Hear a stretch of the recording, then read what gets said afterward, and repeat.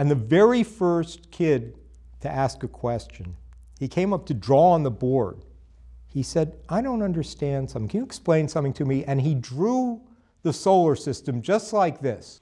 Sun, Mercury, Venus, Earth, Mars, asteroid belt, right? Jupiter, Saturn, Uranus, Neptune. More than 9 times out of 10, it's drawn like that and they're in a straight line, which essentially never happens, right?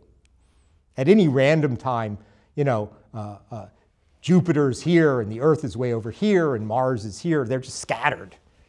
But we always draw them punk, punk, punk, punk, punk, punk, punk, maybe so you can look at their sizes or something. But my point, and this is a point about be careful about diagrams. We project coordinate systems. We project, there's all kinds of tricks in reading these diagrams that often we get so used to that we just use them without thinking about it.